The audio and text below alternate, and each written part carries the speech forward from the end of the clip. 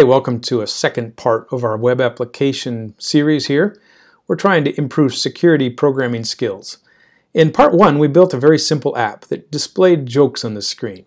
Part two, we're going to add a second set of features called registration and login, which will require a bit more advanced techniques, however, still very basic. And then finally, in the third part, we'll make our website more secure. So here's the details of part two and what we're going to build. We're going to install the tool called MySQL Workbench, which is allowing us to add a second table and also a foreign key relationship between tables. So don't worry, those are scary words, but they will be easily seen in the videos.